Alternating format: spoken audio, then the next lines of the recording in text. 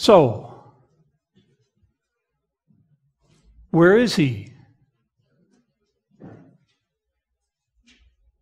And why is he taking so long to help me? For when you need help, you need help. Where is he? And why is he taking so long to help me?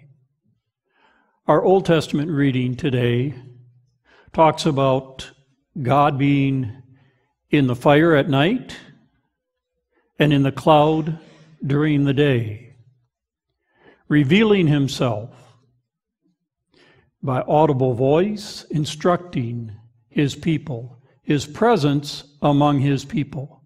Wouldn't it be amazing to have a pillar of fire by night and a cloud by day? I would love that, wouldn't you? Just to realize God's presence and leading. Our ark today, from the Old Testament to John chapter 11, and then to Revelation, is the ark of where is he and why is it taking him so long to help me? I'm a very patient person all the time in my life, as long as I get what I want when I want it. Can you relate to that? It seems that somehow our expectations, our patience quotient has moved down and down and down from days to hours to minutes to microseconds. If there's anything I need, I can have it on my doorstep in 24 hours by Amazon, what? Prime. You know what I'm talking about. So how is it I should have to wait for anything? If you are driving, I don't mind if you're behind me. But please don't be in front of me at a traffic light and be fiddling with your radio. Because about 2 seconds later, my impatience starts to take over. Does that bleed over into our spiritual walk? Where is he, and why is he taking so long to help me? I'd invite you to open your Bibles to John chapter 11 today. John chapter 11. We've been studying the book of John, and we find there a series of signs that Jesus, miracles that Jesus performed, that was proclaiming that he indeed is the Son of God. He is indeed worthy of our worship. And you'll remember that he has just healed the blind man out of total darkness. His eyes are open, and he sees Jesus, and word goes out, this is Jesus who has healed me. Now that's a great story. But there's a natural progression in here as Jesus is slowly proclaiming by his signs, his words, and his deeds that he is worthy of all of his disciples' glory and all of the worship that might be given to him. Do you believe that, friends? The ark of John chapter 11 is a call to worship Christ in all of his glory. But the story isn't all that glorious. For you see, the story is rather mundane, and the story is rather painful, depending upon who you are in this story. So we're going to just kind of go through the story of John chapter 11 today. And we're going to find 6 or 7 lessons there today. So I'd invite you to open your Bibles to John chapter 11. And we'll start at, let's start at verse 4. Let's start at verse 1. Now a certain man was sick named Lazarus of Bethany, the town of Mary and her sister Martha. And it was that Mary which anointed the Lord with ointment and wiped his feet with her hair, whose brother Lazarus was sick. Therefore his sisters sent unto him, saying, Lord, behold, he whom thou lovest is sick. And when Jesus heard that, he said, This sickness is not unto death. This sickness is not unto death, but the Bible says, but for the glory of God, that the Son of God might be glorified thereby. Now Jesus loved Martha and her sister and Lazarus. When he had heard, therefore, that he was sick, he abode 2 days still in the same place where he was. So where is he? Where is Jesus when he's needed? Well, they sent word to him, Jesus, come quickly. Someone you love, someone whose house you abode. You don't have a house. You spent many meals at Mary and Martha and Lazarus' house. You abode in his presence, and now we need you. Where is he? He's 2 days' journey away. That's where he is. And he doesn't seem to be in much of a hurry to get there. I don't like that. I don't like it when I want something, particularly when I'm asking of the Lord, Lord, please, please hurry up. Give me patience, and I want it now.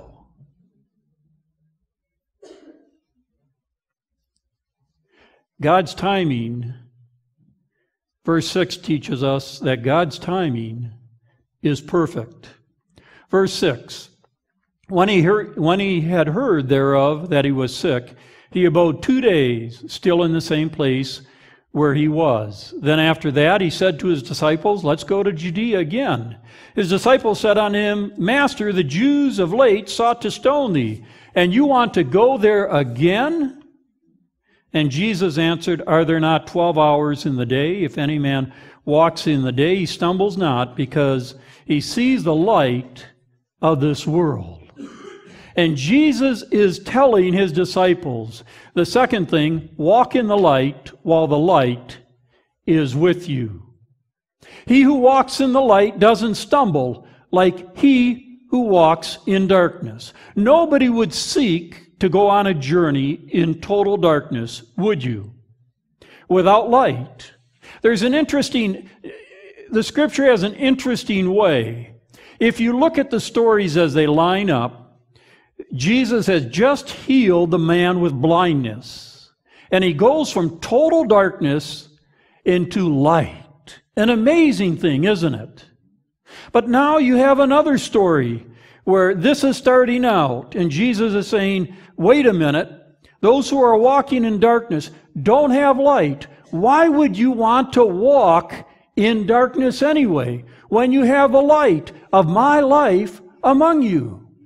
It's incredibly fascinating to me how sometimes people think that they can study darkness long enough, they'll get to light. It's just incredible. But it happens all the time. As if you were to go out at night, there is a certain amount of poetry here. If you go out at night in total darkness, you can see the beauty of the stars in the universe, can't you? Even in total darkness, there's some of the light and handiwork of God that will draw you to Him. But that being said, Jesus is saying, don't go into darkness to find light. Come to me. I am the source of light, and walk with me while I am with you. This story teaches that we should walk in the light as we have a light with us. In John chapter 11, verse 22 to 24, we're going to move rapidly through this passage. Well, let's go to verse 10 first. But if a man walk in night, he stumbles because there is no light in him. These things he said in verse 11. And after he saith unto them, Our friend Lazarus sleeps, but I go that I may waken him out of sleep. And the disciples said, If he sleeps, he does well. Howbeit Jesus spoke of his death, that they thought he had spoken of taking a rest. Then said Jesus plainly, Lazarus is dead. And I'm glad for your sakes that I was not there, to the intent that you might believe. Nevertheless, let's go on to him. So we find a statement of Christ saying very clearly here, Lazarus is sleeping. He's equating death with a sleep, but he's making it very plain that he's deceased. Verse 15, I'm glad for your sakes that I was not there, that the intent you might believe. Nevertheless, let's go on to him. And he said unto Thomas, which is called Didymus, unto his fellow disciples, Let's go, that we may die with him. And then, when Jesus came, he found that he had laid in the grave for 4 days already. Now Bethany was nigh unto Jerusalem, about 15 furlongs off. And many of the Jews came to Mary and Martha to comfort them concerning his brother. And when Martha had heard that Jesus was coming, Martha being rather impetuous, went out to meet Jesus. Mary, on the other hand, stayed in the house and waited for him. Martha said unto Jesus, Lord, if you'd been here, my brother would not have died. But I know that even now, whatsoever thou wilt ask of God, God will give it unto thee. Where have you been, Jesus? It would have been much better had you gotten here earlier. Have you ever felt that way?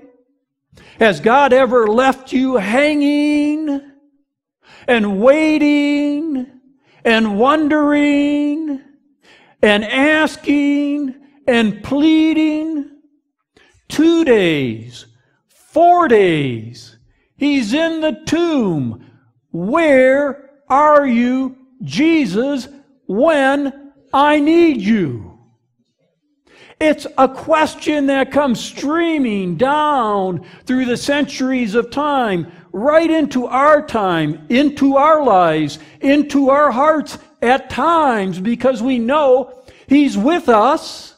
We've seen in the Old Testament, He was a pillar of fire by night and the cloud by day. We see in the New Testament He walked with His disciples. We know in the future we will see Him face to face.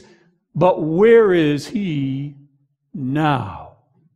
And where is He when we need Him?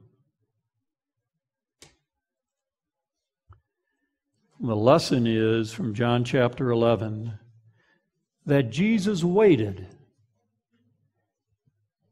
He waited. Verse 22 through 24. But I know that even now, whatsoever thou ask of God, God will give it to thee. And Jesus said unto her, Thy brother shall rise again. And Martha responded, I know he'll rise again at the resurrection in the last day. I got it, Jesus. He'll rise again, but I want to see Him. If you had been here just a few days ago, I wouldn't have to wait for that day future.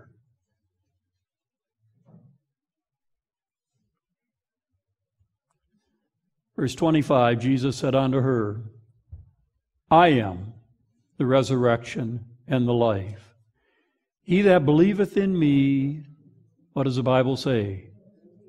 Though he were dead, yet shall he live. And Martha didn't get it. She's thinking that the resurrection will be a resurrection off in the future, at some point in time. But Jesus was proclaiming His divinity.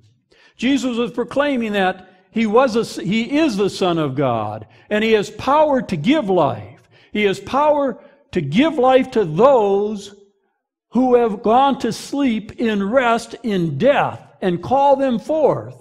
So let's go forward, verse 33.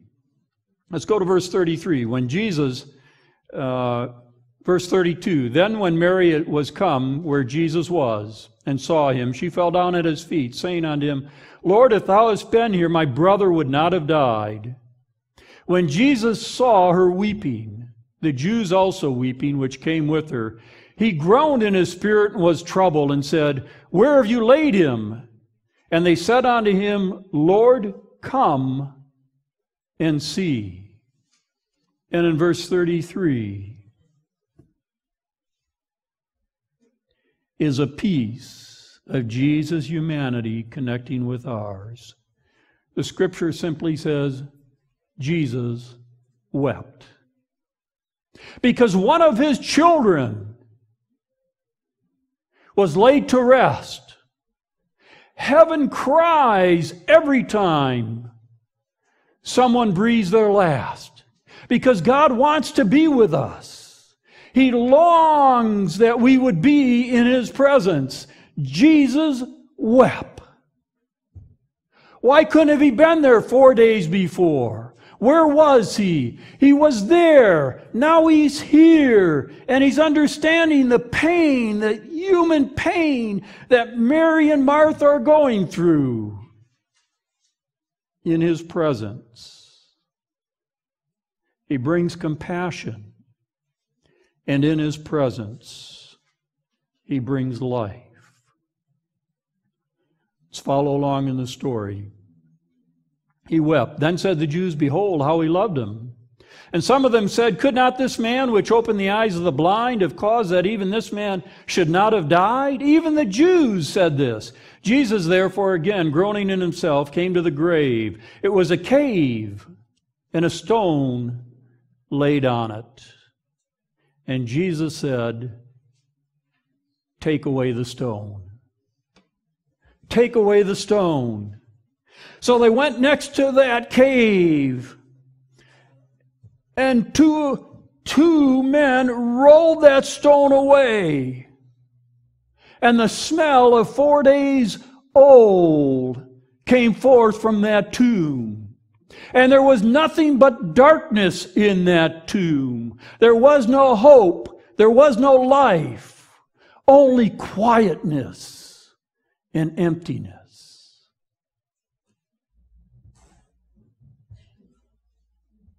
But he rolled away the stone. It couldn't have happened unless the stone had been rolled away. How was it in your life? Do you have some caves and tombs that are sealed up? And Jesus needs to roll away that stone. That his Spirit, his words, his life might enter into the dark places of your life and bring forth life. How is it, friends? I love those words. Roll away that stone that I might enter into, that I might take that darkness, that I might walk and send light where there's hopelessness and bring hope to the hopeless. I love this story. It starts out so painful and it ends so miraculously. Take away the stone, verse 39. Jesus said, He will do that. Martha, the sister of him that was dead, said unto him, Lord, by this time he stinks, for he's been in there 4 days. Jesus said unto her, Said I not unto thee that if thou wouldst believe, thou shouldst see what? If you believe, you will see what? Oh, you got to stay with me, friends. You're going to miss the whole message today. If you would believe, you would see what? The glory of God. John chapter 11, verse 4, being repeated again in this verse. Roll away the stone, let Jesus in, and you will see the glory of God. They took the stone away from the place where the dead was laid, and Jesus lifted up his eyes and said to his Father, I thank thee that thou hast heard me. And I knew that thou hast heard me always, but because of this people which stand by, I said it, that they might believe that thou hast sent me. And then, the sixth lesson is, And when he had thus spoken, he cried with a loud voice, Lazarus, come forth! And quietly, out of the darkness, they heard something moving, still wrapped in grave clothes. They could see just enough light into all of that darkness. The words of Jesus penetrated that lifeless form. And just at creation, the Spirit of God breathed in to the breath of life into that lifeless form. Jesus' words penetrated that lifeless body. And life sprang forth, and Lazarus came forth. Wouldn't you have liked to have been there, friends? Wouldn't you have liked to have been there? Wouldn't you have liked, where is he? I don't care if he waits 12 days. I don't care if he waits 2 months. I just want him to show up. How about you, friends? How about you? You see, it's not about our timing. It's not about our desire. It's about Jesus' desire to show you how he works in such a way that you will bring honor and glory to him. He could have come sooner, and maybe they would never have gotten that message. He could have delayed his coming longer, but he came right on time. How is it in your life? Are there some dark places that you want Jesus to take hold of? Are there some areas in your heart, in life, where you need to say, Lord, there are bits and pieces of my life that need to be changed, and I need you to come into that empty place and fill it with your presence. Desire of Ages says that in the chapter on Lazarus, says that divinity at that moment flashed through humanity. Did you catch that? Divinity flashed through humanity. Everybody that was there realized that that was a divine moment. And I've often pondered that because it's used very little, infrequently, in the writings of Ellen White. Divinity flashed through humanity. Many of you have smartphones. You know, when you do a screen capture, you hit the power button, you hit the home button, and it flashes. It was that fast. It didn't take a long time for Lazarus to come forth. But everybody got it when God was at work. And that's the way he wants to work today. Where is he?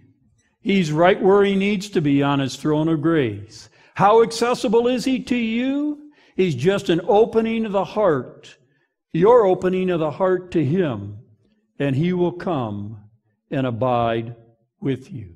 So we find the pillar of fire, the cloud by day, Lazarus coming forth.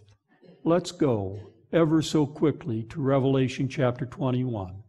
We find there the story of glory in the Old Testament, John chapter 11. We find there the story of glory. One more spot of glory in Revelation chapter 21, verses 22 through 27.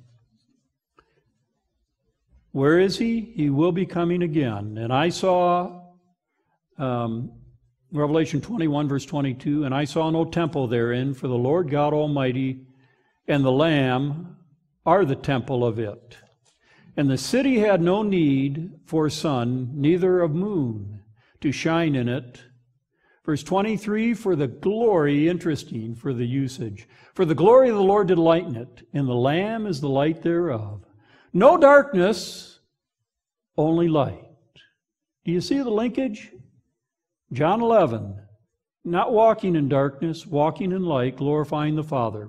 And the nations or people of them which are saved shall walk in the light of it, and the kings of the earth do bring their glory and honor unto it. And the gates of it shall not be shut at all by day or night, for there shall be no night there.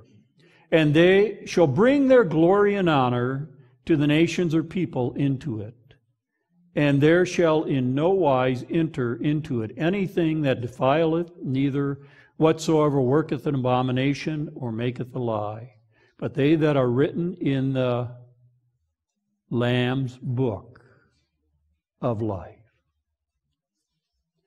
God wants to work in and through us, that our lives might be lives filled with light, that the areas of our lives that we have trouble surrendering, we might do so, that our lives might glorify Him. John chapter 11 is a story from hopelessness to hope, from darkness to light, from Jesus being way out there to way in here. I don't know how it is in your life, friends. I don't know the quiet spots in your life or the areas that are hidden from view. But what I do know is He is the one that can give us light and life today, that we might glorify Him. Let us pray together. Father, we thank You for the gift that we have through our Lord Jesus Christ. Father, at times we wander through life. We feel close to You. At times, Father, it feels like we can almost audibly hear Your voice. And then there are other times, Lord, when You seem so distant and far off. But in Your timing, Father, and in Your way, and according to Your purpose, You are indeed with us. You come to us. You breathe into our lives. By Your Spirit, hope. You renew us. You shed light into the dark spots of our life. You take areas of our life where we are spiritually dead and bring newness of spiritual life. And Lord, we long, Father, that today, Father, You would bless us, that we will live to glorify You, that as we go forth from this place, we will be able to share with others the way that we have been blessed, that they too might share in the blessing of our Lord Jesus Christ. I ask in His precious name. Amen.